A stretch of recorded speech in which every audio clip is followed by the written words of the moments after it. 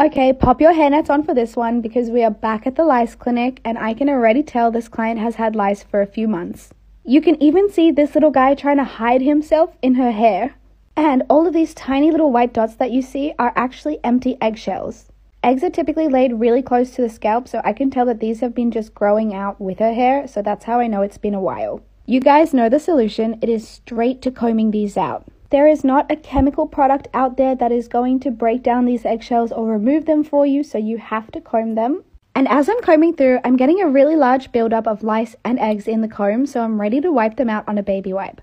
This helps me know where we are at with the lice life cycle and helps me know when I can move on to the next section. In this case, all of our adult lice just had babies, woo! And each louse can lay 150 eggs, so that's a lot of babies. Since I don't use any chemicals to treat the lice, I always try and kill them in the clinic, but this one just slipped right through my defenses. And either way, we all know popping them like this is way better.